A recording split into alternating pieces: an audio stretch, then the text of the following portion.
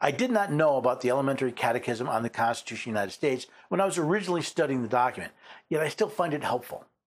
Some of the questions forced me to examine my understanding of the Constitution and make sure I could justify my position.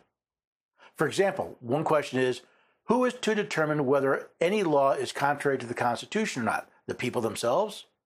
No, but certain persons who they have appointed, called judges of the Supreme Court of the United States. This answer is only partially correct. No, the people themselves are not the arbiters of what is constitutional, but the justices of the Supreme Court have not been delegated that power either. But since the power is not prohibited by the Constitution of the states, they retain the power to determine if a law is contrary to the Constitution. People learn in different ways. Some prefer reading books while others watching videos. Some prefer more academic instruction while others like a more plain-spoken approach.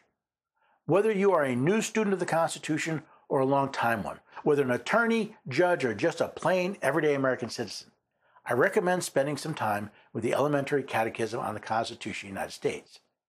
As the supreme law of the land, from Article 6, Clause 2, it is very useful to know what trumps the acts of our government, or as Mr. Stansbury put it, that a people living under a free government which they have themselves created should be well acquainted with the instrument which contains it need not be proved. We claim to be living under a free government. Should we not be well acquainted with the Constitution that created it?